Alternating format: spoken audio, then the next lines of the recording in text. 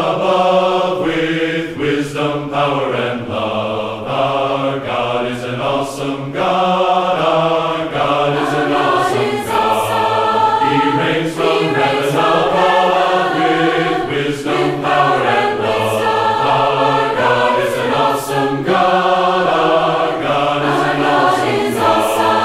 He reigns from heaven above, with wisdom, power, and love. Our God is an awesome God. Our God is an awesome.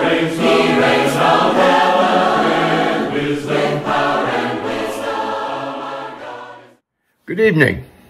My name is Mark Seim. I'm the minister of the Northfield Church of Christ in Northfield, New Jersey. I would like to take this opportunity to welcome you to our PM service for Sunday, March the 31st. This is Easter Sunday. We will sing a few songs, we will observe the Lord's Supper, and I have a message that I hope will be enlightening and beneficial. Here at Northfield, we sing from the songbook, Songs of Faith and Praise. I'll give you the number and the name of the song. If you don't happen to have that book, maybe you can Google it, or if you have a different book, you can find it so that perhaps you can sing along with us. The theme this evening is song and prayer, and so there are a couple of songs about singing and one about prayer. The first song is number 747. It is entitled, Sing On, Ye Joyful Pilgrims. Sing on, ye joyful pilgrims. There are 3 verses. We will sing the first 3 verses, and then we will sing the chorus one time. All right, we'll sing the 3 verses and then the chorus at the end. Sing on, ye joyful pilgrims, nor think the moments long. My faith is heavenward rising with every tuneful song. Lo, on the mount of blessing, the glorious mount I stand. And looking over Jordan, I see the promised land. Sing on, O joyful pilgrims, while here on earth we stay. My songs of home and Jesus beguile each fleeting day. Sing on a grand old story of redeeming love, the everlasting chorus that fills the realms above. Sing on, ye joyful pilgrims, the time will not be long, till in our Father's kingdom we swell a nobler song, where those we love are waiting to greet us on the shore. We'll meet beyond the river, where surges roll no more. Sing on, O blissful music, with every note you raise. My heart is filled with rapture, my soul is lost in praise. Sing on, blissful music, with every note you raise. My heart is filled with rapture. My soul is lost in praise. We'll sing number 543. 543, Wonderful Words of Life.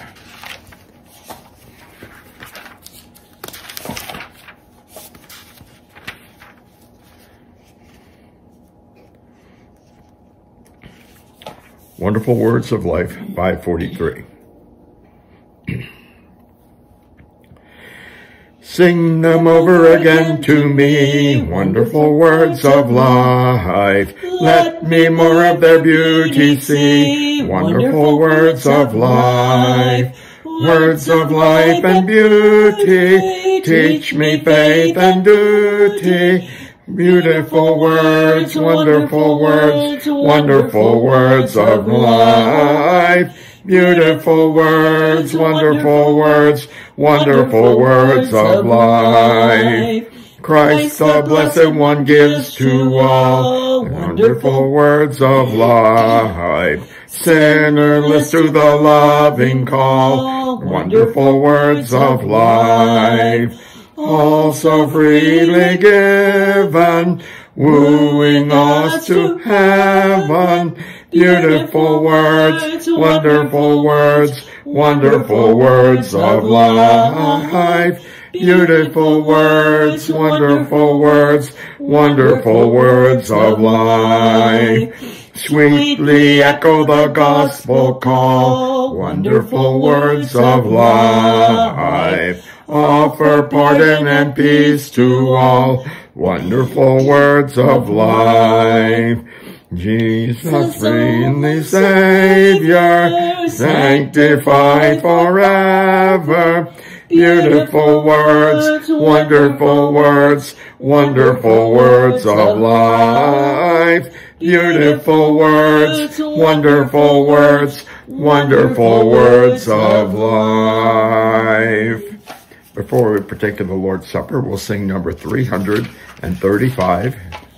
335 by Christ in memory of the Savior's love. 335 in memory of the Savior's love.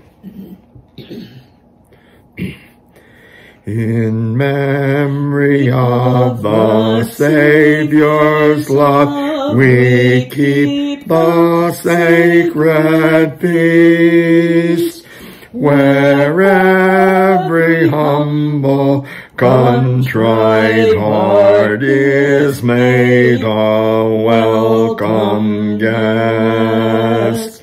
By faith we take the bread of life, with which our souls are fed.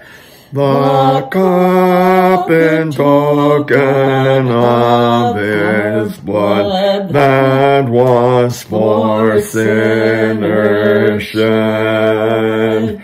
Beneath His banner thus we sing the wonders of His love, and here anticipate by faith the heavenly feast above. We come to this part of the service where we observe the Lord's Supper. We do this as the song is entitled, in memory of the Savior's love. Because God loved us so much, He sent Jesus to us. Jesus, the master teacher, Jesus, the high priest and mediator for us, gave His all to us. And finally, He offered Himself up as a sacrifice one time for all, that all who accept that sacrifice and recognize it each Lord's Day when we partake of the Lord's Supper will come to understand how great that sacrifice was. Help us. We just hope that we will keep this fresh in our minds daily, especially on this particular Sunday, where the world turns to the resurrection of Jesus Christ. The resurrection could not have happened had not Jesus given up his life, that he was nailed to the cross. The blood flowed from his body. With that, let's pray for the bread, the symbol of his broken body. Our God and Heavenly Father, we just are so thankful that in your infinite wisdom that you set all of this in order, that the sacrifice of bulls and goats would no longer be viable because Jesus would make the one-time and perfect sacrifice. As we partake of the bread, help us to remember his body in agony nailed to the cross. We ask this in his most holy name. Amen.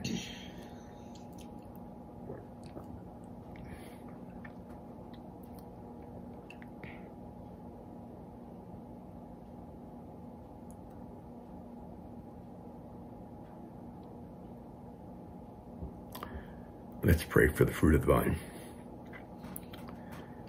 We're so thankful that Jesus was willing to shed his innocent blood. We know that that life-giving blood, we know what it means to our bodies as human organisms.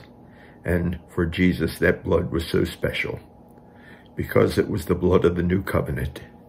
It was the blood that washes away our sins. So as we partake, help us to remember that sacrifice. Help us to remember the blood that was shed. We pray this in his most holy name. Amen.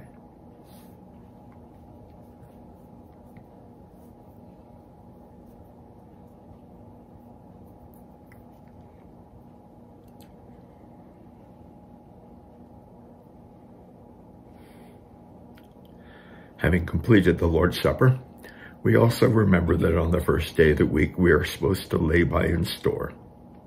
That laying by in store consists of giving back to the Lord that which we have prospered.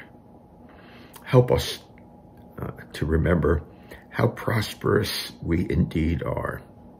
Help us each Lord's Day to allocate the amount of money that we're going to give back to you. Give back to the church here on earth that it can fulfill its mission. Let's pray for the contribution. Help us, dear Heavenly Father, to give with a cheerful heart. Help us to indeed give as we have prospered. Help us, moreover, to give sacrificially, knowing that as we give, it has to really come from the heart. There has to be a sacrifice on our part in our giving. Help us to do so, remembering that it is only through the money that we give that your kingdom here on earth, the church, can fulfill its mission to seek and save the lost and to help those that are in need. Bless us as we give. We pray this in his most holy name. Amen.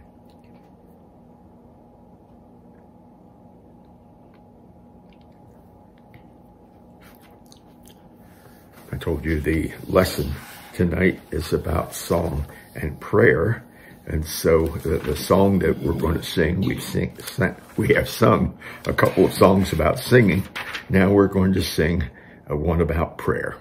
If you will turn your songbooks to number 777, the title of this song is Father, Hear the Prayer We Offer.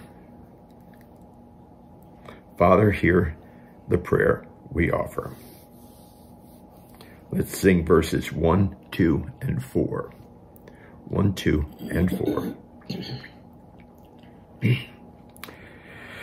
Father, hear the prayer we offer, nor for ease that prayer shall be, but for strength that we may ever live our lives courageously, not forever by still waters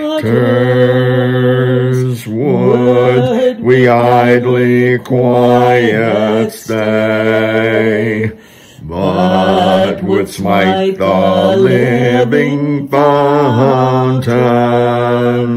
from the rocks along our way. Be our path be bright or dreary, storm or sunshine be our share. May our souls in hopes unweary make thy work our ceaseless prayer. I hope you enjoyed singing together with us, and I know that the Lord was praised. I know that I was uplifted in the song, and I pray that the Lord accepted it in the vein in which we gave it, to praise him, our true and living God. As I announced this morning at services, this is a continuation of a series of lessons about our life together as a church. This evening, it's going to center on the place of prayer and song in our service to the Lord, in our life together.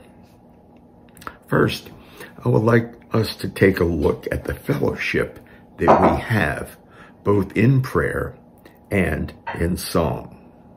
It can be illustrated as we look back at the early church in Acts chapter 4, verses 18 to 20, verses 20 to 24, and 29 to 13. They were quick to enjoin themselves in prayer. They were instructed that prayer was the vehicle through which they could let their requests be known of God, that they could communicate with their God. And they did it, sometimes, unfortunately, in the face of persecution, as we find in Acts 12, 1 to 3, verses 5 and 12. It was through that persecution that the church grew. It grew because even though they were persecuted, they continued to fellowship with the Lord in prayer. And the fellowship even lent to singing. We know in Acts chapter 16 that Paul and Silas were imprisoned in Philippi. And after they had been beaten, instead of sulking, instead of saying, "Woe is me," we know that Paul and Silas sang and prayed. This so impressed the Philippian jailer that he and his family were converted to the Lord. And so we might notice here the connection between song and prayer. Why such a fellowship? Well, because there's a value in both of them. There's an obvious value in prayer, and there is an obviously value. Let me get that straight. There is an obvious value in collective prayer when we gather together. Because remember, the series that I'm delivering is our life together. When someone stands up and prays in our church assembly, let's try to make that prayer our prayer. Let's listen to the words, even though they're not being uttered from our mouths, but they are being uttered on our behalf. But there is a special value in collective prayer. That's what we understand, and we come to understand the strength that we have and the peace that we have in that prayer. Some of my favorite verses in the Bible are from the book of Philippians, and we know that in Philippians chapter 4, verses 6 and 7, it talks about how we can free ourselves from anxiety. And it says we do this by prayer and supplication with thanksgiving, that we let our requests be known to God. And through those requests, God understands us. He understands our needs and our requests. And then he says, through the Holy Spirit-inspired pen of the Apostle Paul, that we will find peace, the peace that is beyond comprehension. Jesus taught the value of collective prayer in Matthew chapter 18, verses 19 to 20. And in the epistle of James, James also taught the value of prayer. And I find this especially interesting and thought-provoking in James chapter 5, verses 16, where he says, the prayer of a righteous man is rich and powerful. And so as righteous people, as people that are attempting to be righteous in their lives, we should know that the Holy Spirit inspired words mean that our prayers are rich and powerful. It's not like watching on TV when TV commentators say our thoughts and prayers are with you. They might mean that, but we know as Christians that we mean it. It's part of our Christian life. With that, there is a value also in singing to the Lord. And singing is also an appropriate way of communicating with God. It's why I lump these two together. We communicate with God through song and prayer. In James chapter 5, verse 13, he lets us know this is kind of an individual expression of praise. And then when it's done together in the assembly, it becomes so much more powerful in our life together as we pray together, and moreover, as we sing together. We lift our collective voices to the Lord in mutual admonition, in psalms, songs, and spiritual hymns, as it says in Colossians 3:16. And we can see how those things actually take to nurturing us and nurturing our heart in thankfulness to the Lord. And according to Ephesians chapter 5, verse 18 and 19, it can allow us to be filled with the Spirit. And so the early church, which we are supposed to emulate, took full advantage of the blessings that are found in prayer and songs. They not only prayed and sang as individuals, but they sang collectively. And this could not help but strengthen their fellowship as that they enjoyed in Jesus Christ. And so let's fast forward to 2024 and understand that our church today must have that within it. How do we use song and prayer to build fellowship? Now, don't get me wrong, we're to have private devotion. My personal communication with the Lord is done in prayer. And I can also sing to the Lord on my own. And we can believe in the power that is in prayer. Because according to the psalmist in Psalm 65 and verse 2, we are confident that God hears our prayers and he has the power to answer our prayers. And for those who look to God in prayer, will find that hope that the Lord will answer and prompting us to pray even more. That's what the psalmist says in Psalm 116, verses 1 and 2.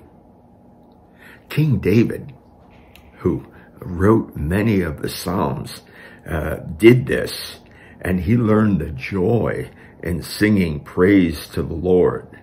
And in Psalm 147, verse 1, it says that he found it both to be pleasant and beautiful.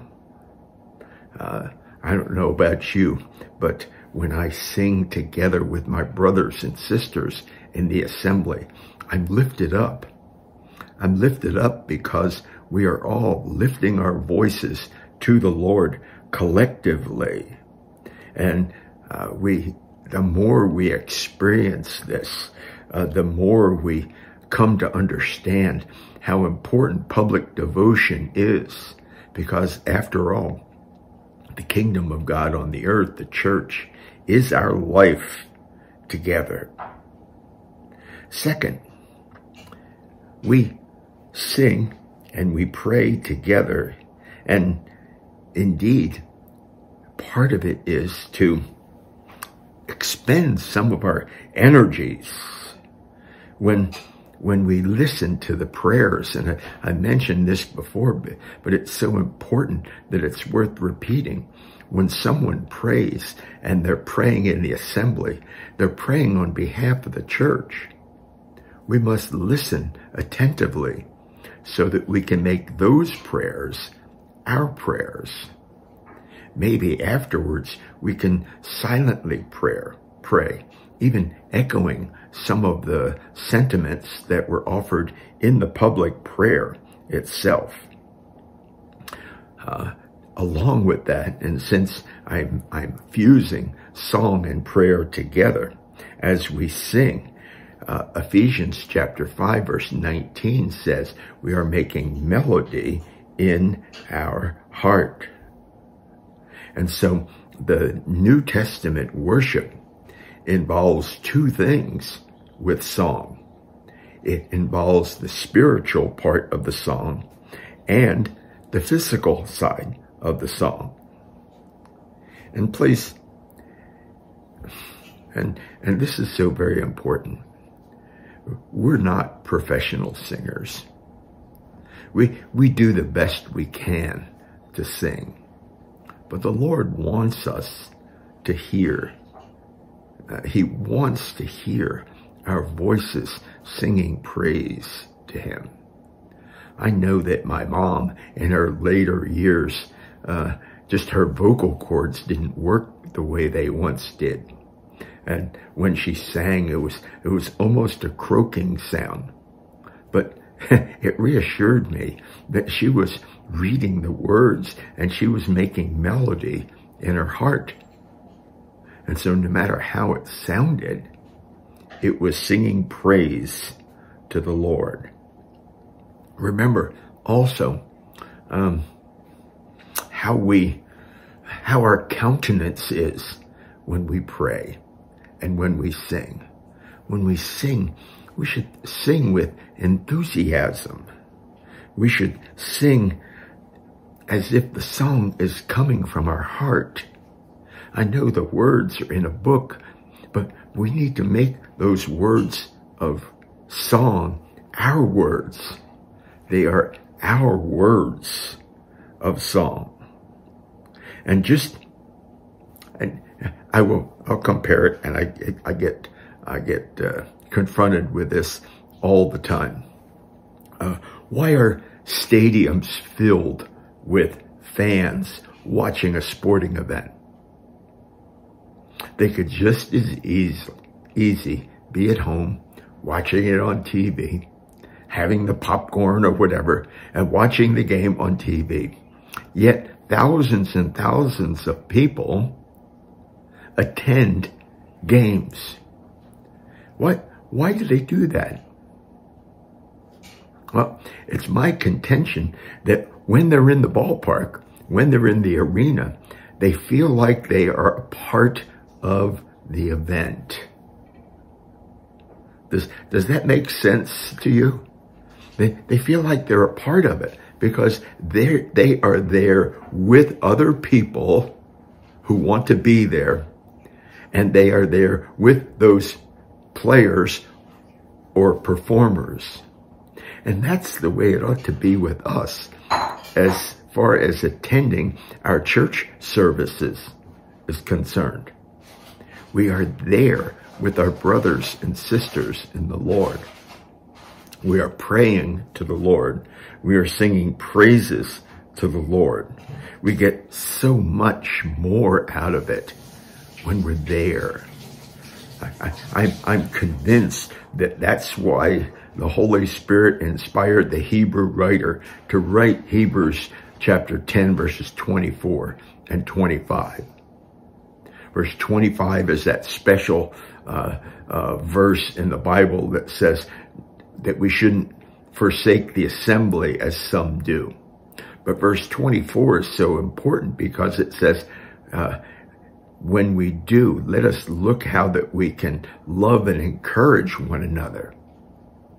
And, just as in the ballpark, we are yelling and shouting with all those people, in the church, we are singing and praying with all those people, helping them to love and to encourage.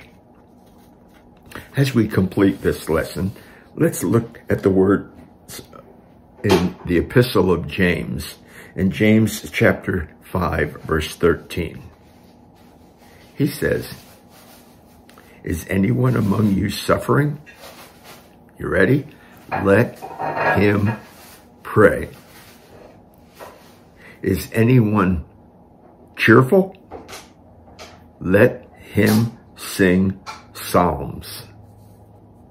James puts both of those together in perfect perspective. The suffering one should pray. The cheerful one should sing praises.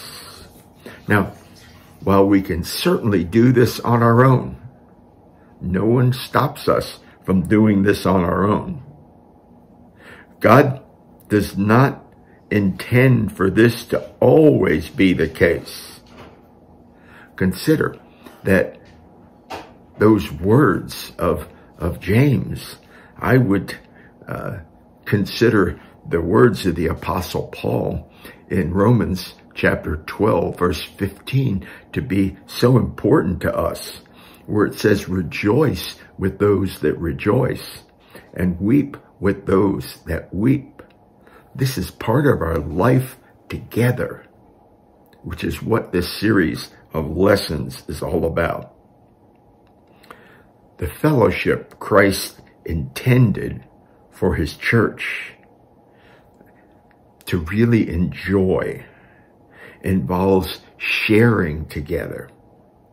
And one of the ways that we share together is in song and in prayer that we offer to God.